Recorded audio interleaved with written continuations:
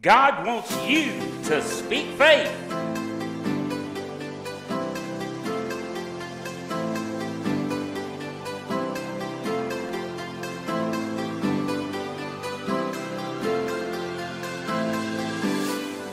Well, praise the Lord. This is Dr. Bill Bailey, and this is the Speak Faith Netcast. I'm so glad you could join us for the Netcast today. I tell you what, I am excited about what God is doing through this Netcast. I've got some exciting stuff to share with you today. I just about can't wait to do it. Before we do, though, let's talk about Word of Faith Radio. That's the first part of my report that I want to give you. Giving you a report on 2020. 2020 was not a year we want to write home about, you know what I mean? But we do have some good news about 2020, and that is this.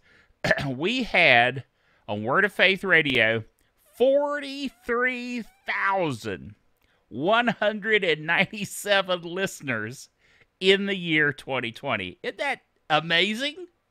Think about that now. 43,197 listeners to Word of Faith Radio. That's the main station. All right, then the healing station, we had 33,247 listeners to the healing station, 11,315 listeners to the KJV station, and 5,247 listeners to the music station. Now, to be fair, the music station was not up all year long.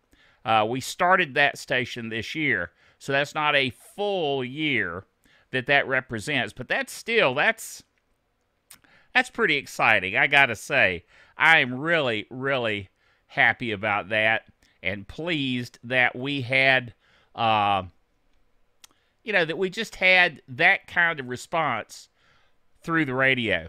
Now, I'm still gathering some of the statistics. I'll be giving you more reports as we go along, but let me give you a few others very quickly.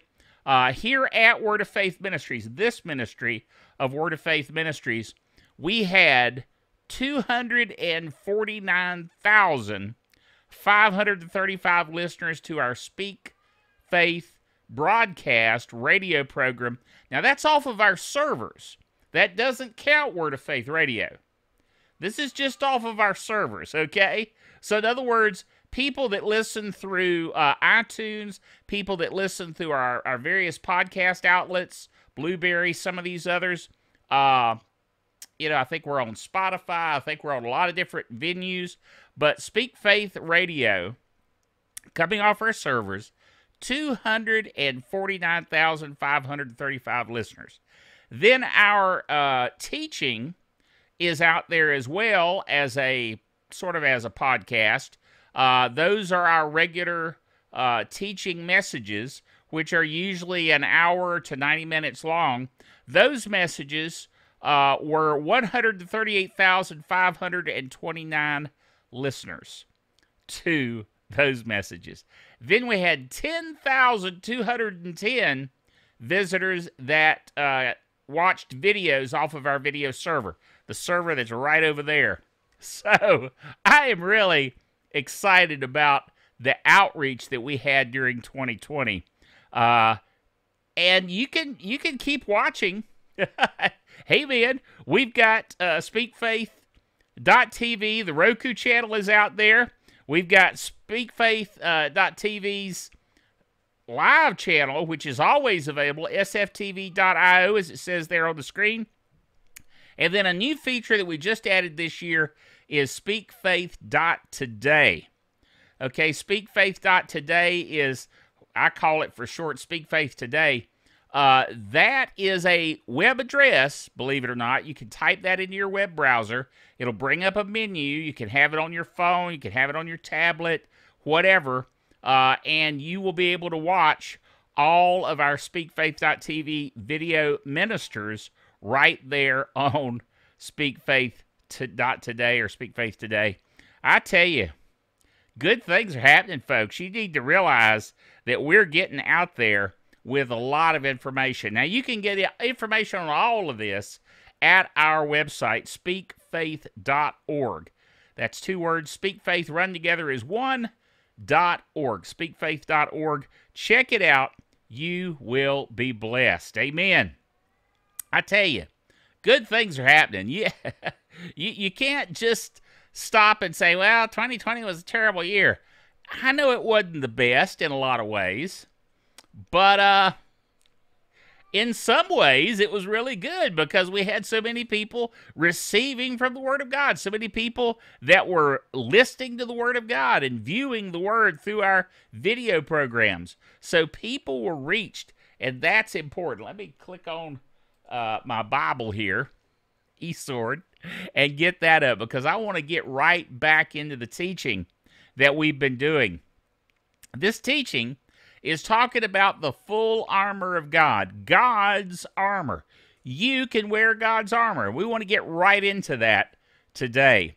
We left off last time talking about the fiery darts of the devil. I want to expand on that a little bit because we just mentioned it in passing. So let's go find the scripture for that in James chapter 3. James chapter 3, let's just begin at verse 1 of James chapter 3. My brethren, be not many masters or teachers, is really what it's talking about there, knowing that we shall receive the greater condemnation, which really is talking about judgment. You'll receive the greater judgment if you're a teacher of the Word of God, which I am, a teacher of the Word of God. So you might say there's more scrutiny on the teaching ministry because it has the potential to reach a lot of people, to bless a lot of people, to minister to a lot of people. But let's face it, it also has the potential to do the most damage because people can hear things that are not scriptural. And I like what I heard Pastor Keith Moore say. In order to be scriptural, what do you need? Scripture. Amen? So there's a lot of unscriptural teaching out there that is not scriptural. You see what I'm saying? And unfortunately, teachers can be a cause of some of that confusion. So that's why there will be greater judgment on the teacher.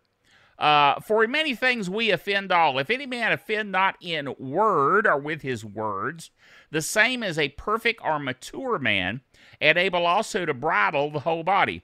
Behold, we put bits in the horses' mouths, that they may obey us, and we turn about their whole body. Now, you put a bit in a horse's mouth, and when you pull the reins, it makes the horse go in a different direction. So that's what it's talking about here. We can turn their whole body. A horse is a very big, powerful beast, but it can be controlled by that little bit in its mouth. Verse 4, behold also the ships, which though they be so great, and are driven of the fierce winds, yet they are turned about with a very small helm, whithersoever the governor listeth. Good old King James. That is saying, whichever way the captain wants it to go, he turns the rudder, and that rudder guides the ship. Well, in the same way, the words that you speak out of your mouth direct your life. Guide and direct your life, okay? Verse 5, even so, the tongue is a little member, and boasteth great things. Now, listen closely to this. Behold, how great a matter a little fire kindleth. Kindling wood is very small, thin wood that you use to start a fire. If you're a country boy, you know that. I certainly know that. I grew up out in the woods with my dad, and we would start fires with kindling wood.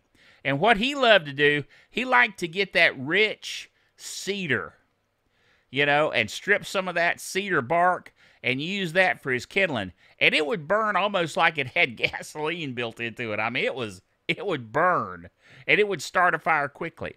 Well, that's kindling wood, and he'd call it kindling. Get us some kindling, boy.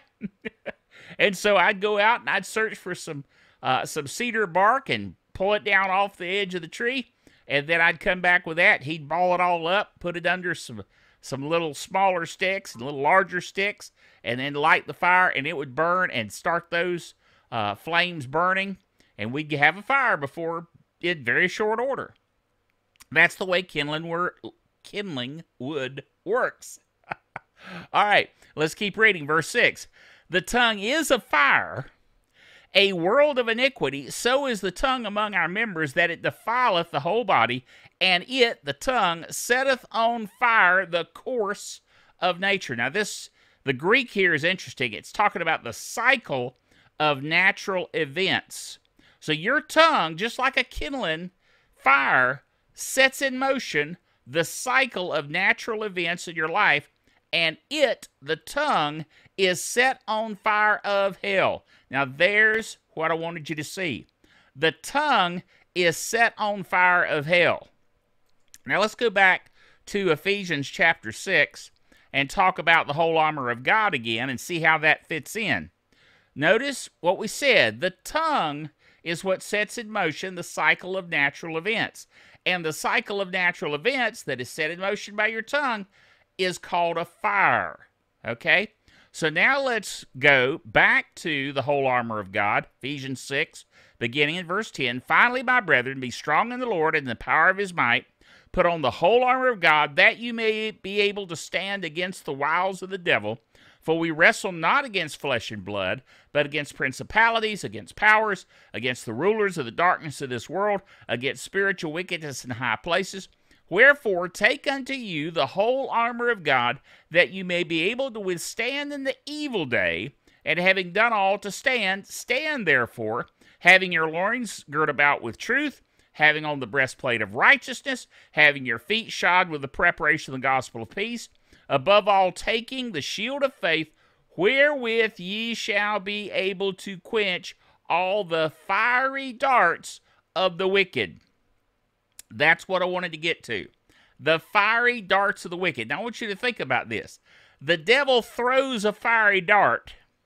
It sets your tongue in motion because you start saying things that agree with Satan's agenda. Now I know some of you are going to say, Dr. Bill, I can guarantee I don't say anything in line with Satan's agenda. Oh, really? Let's just listen to you for a few days. Let's listen to what you have to say when you're not in church and when you're not thinking about what the Bible says about what you ought to be saying. I know a lot of you. I've been there. You're saying things like, well, it's flu season. Guess I'm going to get the flu. You know, I always get the flu this time of year. Oh, really? Now, let me ask you this. What does Acts 10:38 say? Look it up. Go with me. I'm gonna take the time to go to the book of Acts, chapter 10, and verse 28. Let me just scroll down here. Verse 28. Acts 10:38.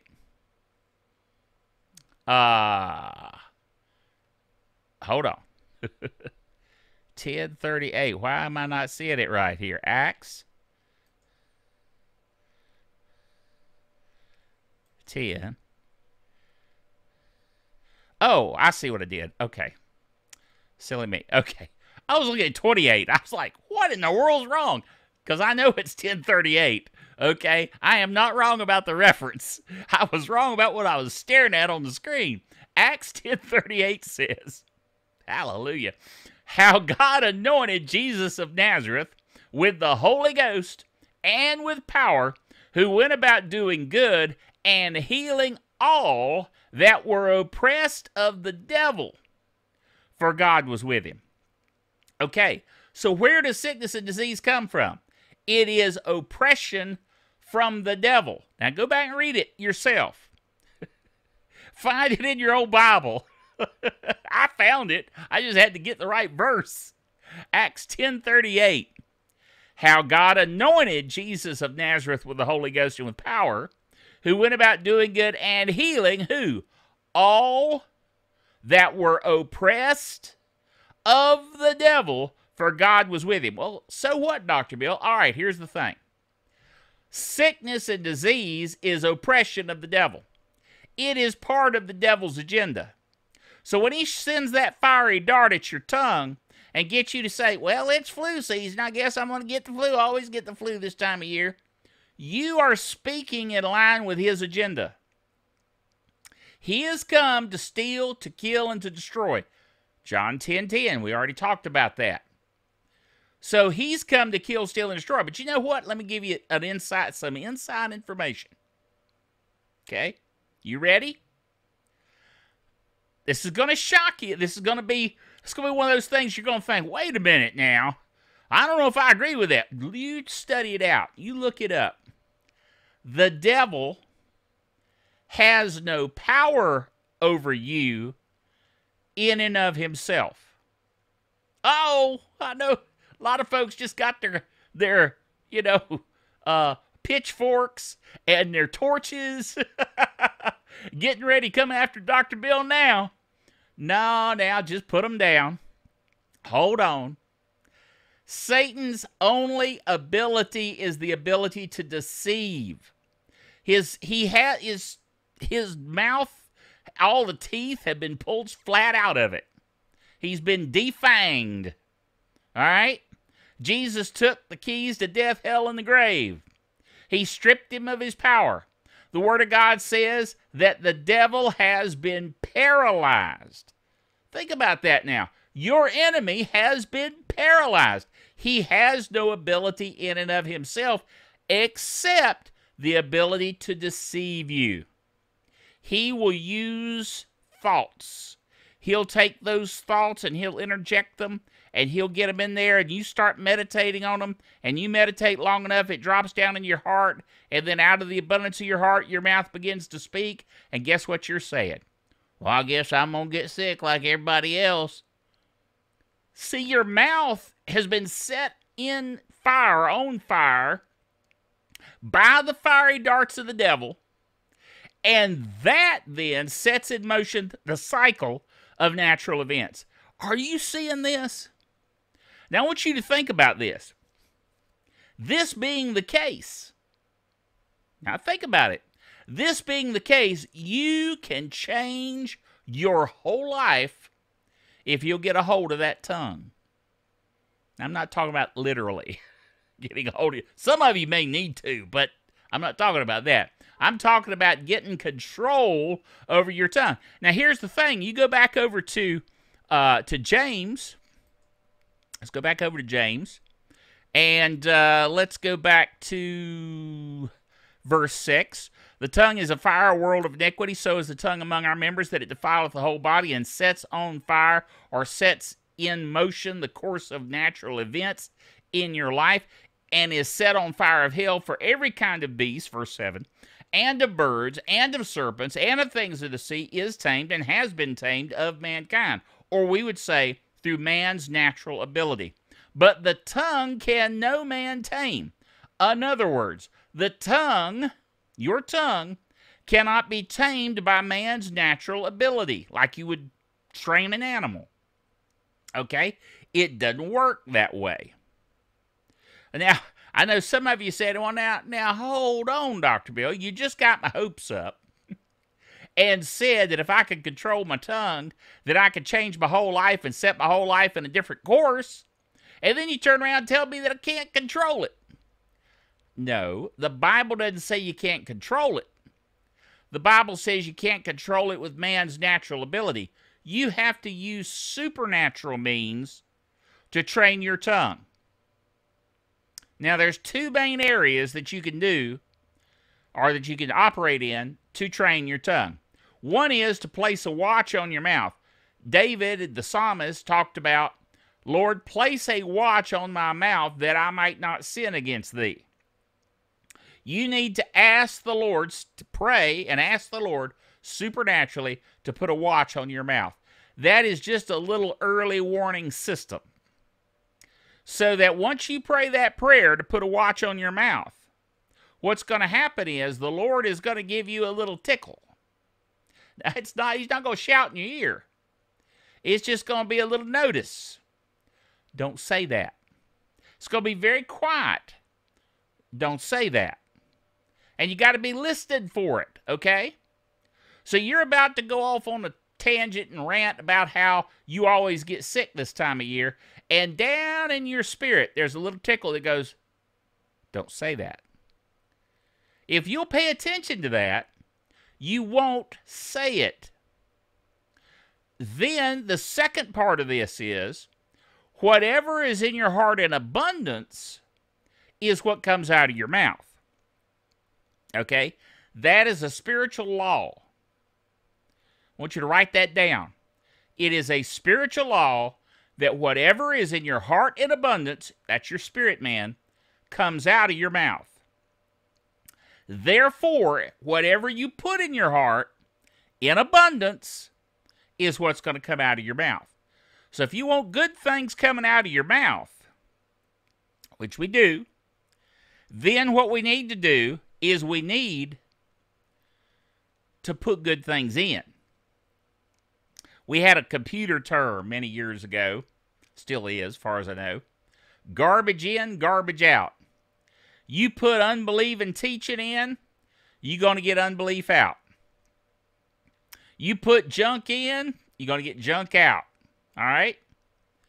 Same thing with the Word of God. You got to take the Word and put it in your heart.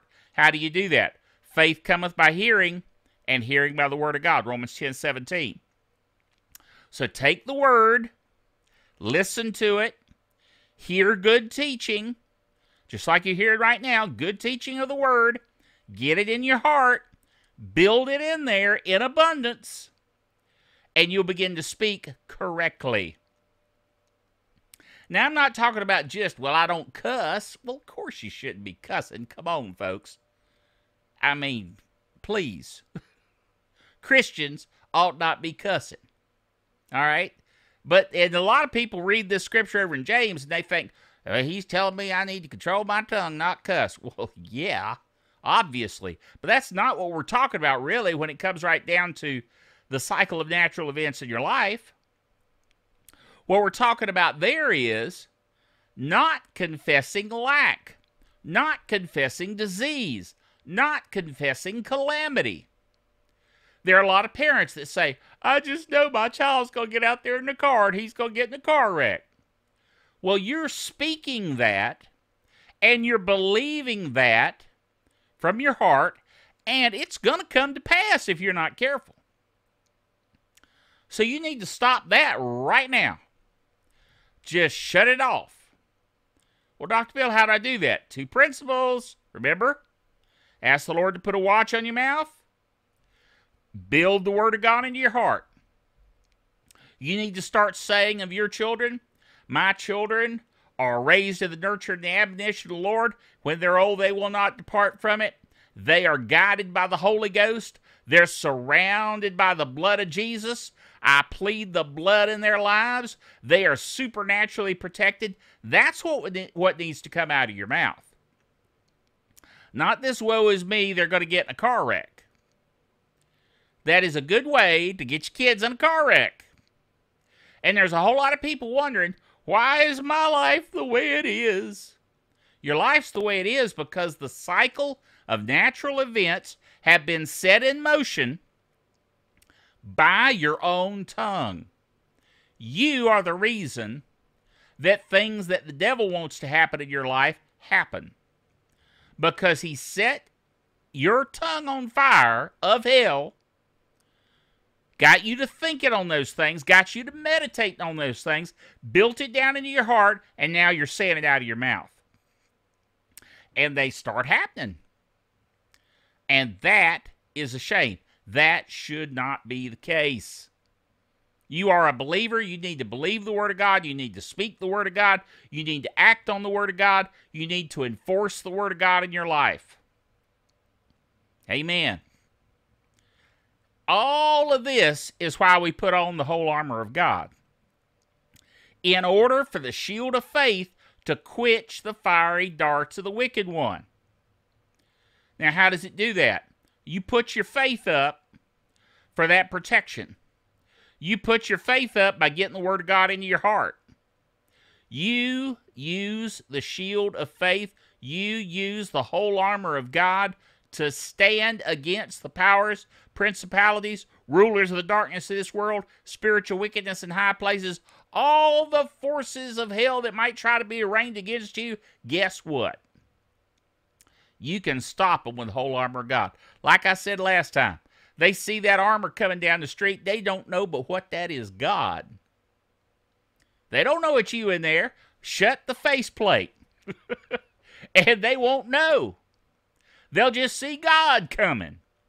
And they'll be listening for God to speak the word. And you know that if God speaks the word, they have to obey. Well, it's the same thing. You have the Holy Ghost within you. You have God's word on your lips. You speak the word of God, and they have to obey. Get out of here, devil. And they got to do it. Amen. Woo, hallelujah. We're getting into some things. We've got at least another teaching on this that we're going to be doing next time. But for right now, I want to share with you my email address. Email address is drbill, DRBILL, at speakfaith.org. You can write me there. You can also write me at my regular mailing address, Word of Faith Ministries, P.O. Box 5213, High Point, North Carolina, the zip code 27262. All right, and 5213, 5213, however you want to say it, it works. You can go there, write that down, and send me a letter. If you want to contribute to the ministry, of course, we're open to that. You heard all the statistics of our outreach. Woo, hallelujah. I tell you, I'm excited about that. And 2021, guess what? 2021, we're going to have another great year. We're going to have statistics at the end of that year, of this year coming up, and we're going to share with you how much word is going forth out of Word of Faith Ministries. If you want to get into that, be part of that, by being a partner with our ministry, praise the Lord, I would love it.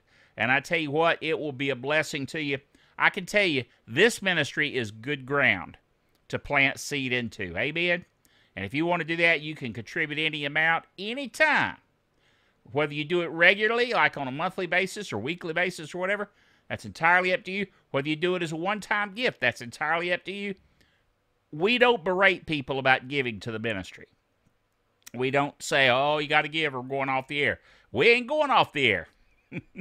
And we're going to keep growing and going stronger all the time. It's just whether you want to be part of what we're doing and receive supernaturally, spiritually, from the benefits of being a partner in this ministry. Praise the Lord. And I just want to make that available to you, particularly for this new year and talking about all the things that the ministry is doing. I just wanted to make that available to you. So praise the Lord. You can join us again next time. Remember, until then, to fulfill the Word of God. God wants you to speak faith.